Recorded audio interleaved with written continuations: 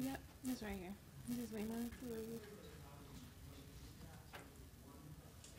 Okay. Hello. All right, so as you all know, my name is Taylor Brooks. I'll be discussing predicting the functions of universal stress proteins, focusing on the bacteria Actinomyces. Can you speak closer? Oh, Just lower sorry. the microphone a little bit. Yeah. Yeah. Where'd it go? Yeah. That's better. No, it isn't. That was better.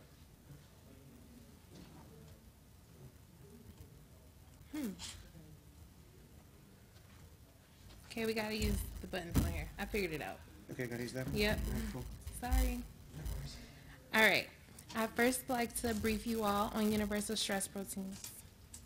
The protein family is able to assist various bacteria, such as various organisms like Actinomyces, in surviving in unfavorable conditions, for example, extreme temperatures.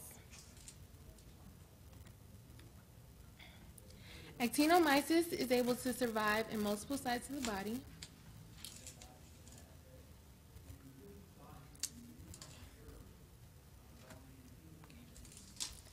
All right, here's the illustration that shows the function of 6 USP genes in E. coli. The goal of our research is to predict the functions of universal stress proteins in Actinomyces. I'm sorry, you guys. It's not me, it's the mouse. All right. Therefore, we viewed the domain organization to obtain the number of USPs. This is significant because, as you can see, the second line, it shows double USP domain, which shows the formation of biofilm. The first illustration here at the top is from Biopsych. We're able to study the transcription unit, its genes and its genome. And the second illustration is from IMG, where you can see the red rectangle, which shows the chromosomal cassette where the universal stress protein is housed and its gene adjacencies.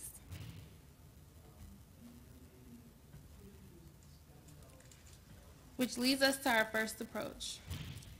We use IMG to extract data of our genome of interest, Actinomyces, where we were able to organize each genome in Excel and study how the gene was transcribed. So the gene before the universal stress protein was marked 1 if it was going in the same direction as the universal stress protein, or if there was, a gene present, and 0 for a gene not being present, or if it's going in the opposite direction of the universal stress protein.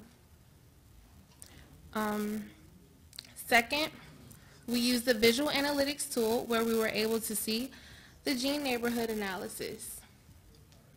The visual analytics tool is known as Tableau. Of this distribution of binary encoded operatic arrangement, patterns of the gene for Actinomyces universal stress protein.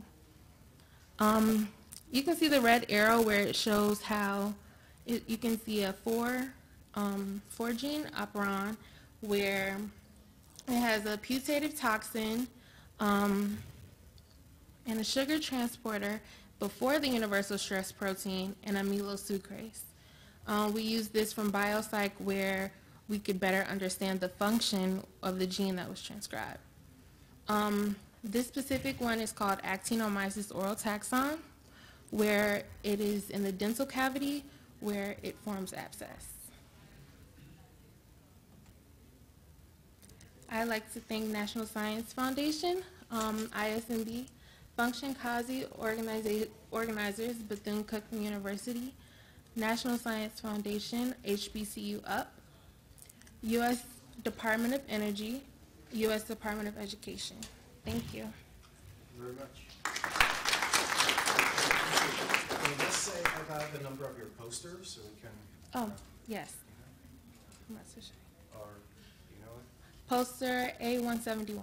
Okay, thank you very much.